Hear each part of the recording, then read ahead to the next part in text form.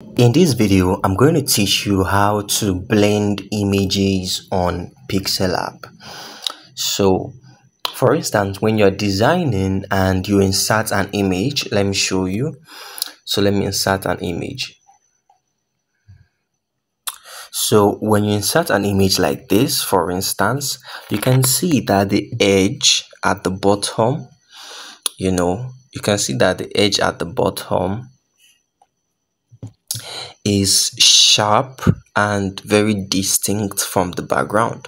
So for you to be able to create a professional design, you need to be able to blend this image with the background. So let's just say that let's choose a blue background.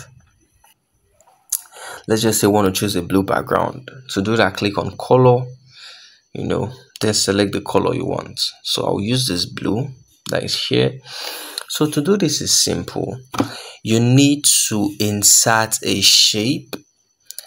Firstly, we insert a square shape, and then you change the square shape to a transparent color blended with the blue color in this background. I know you are probably confused, but I'll explain. Just hold on. So you're going to click on shapes. To do that, you're going to click on this icon right here, and then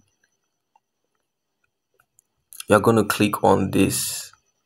Let's do that again. You click on this icon, and then you click on shapes, and then basically this is the default shape. You'll see this square. So what you will do is you scroll down to where you have colors here, and then you click on gradient, and then you click on the plus sign right here, and then you'll be shown this interface. So what you want to do is choose two colors. One will be a transparent color. Basically, that's no color, that's just transparency, while the other one will be the color of that blue. So the bottom will be the blue color, while the top will be the transparent. So this is the bottom. This one is the bottom right here. This one is the top. Let me use this stuff so you can see it. This is the top, this is the bottom. So this one is what controls this, while this is what controls this. You feel me? So right now I'm going to choose a color here. So I'm going to choose blue. Click on this, and then you click on this one right here, and then you choose blue.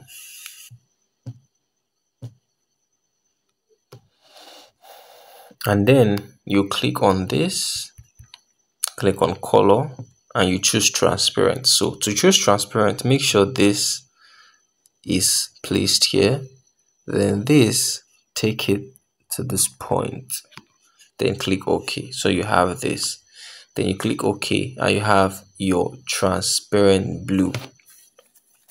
Then you click this. Now this transparent blue is different from this blue background. So what you want to do is click on it, scroll to where you have color, click on color, select the color here, then choose the background color. So this is what you have. So what the next thing you're going to do is to duplicate this. You can see. So duplicate this by clicking copy. So let's change our background to, let's say, white.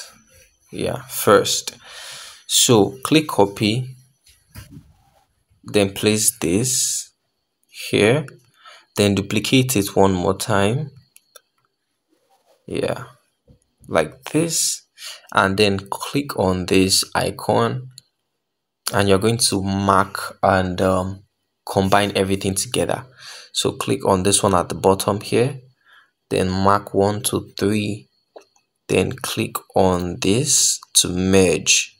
Click on this, merge.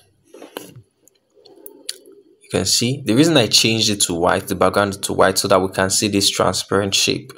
Then now let's go back to the previous color. click on this, then select the blue. Now if I adjust this and just place it up below the image, you can see how it perfectly blends the image with the background. So you can see it is very easy if you understand how it works. So let's assume that our background is let's say black. So if our background is black, all you need to do is make this black as well, and boom, it blends it.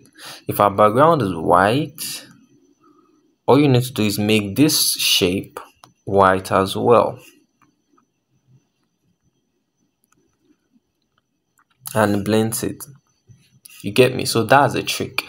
You get me? That's the trick. So let me show you a particular design so you can see how I was able to blend the image in that design. So here's a design I made recently. This is a picture of Rema and Ashake. So like the other picture I showed you recently in this tutorial, these pictures had a very sharp edge.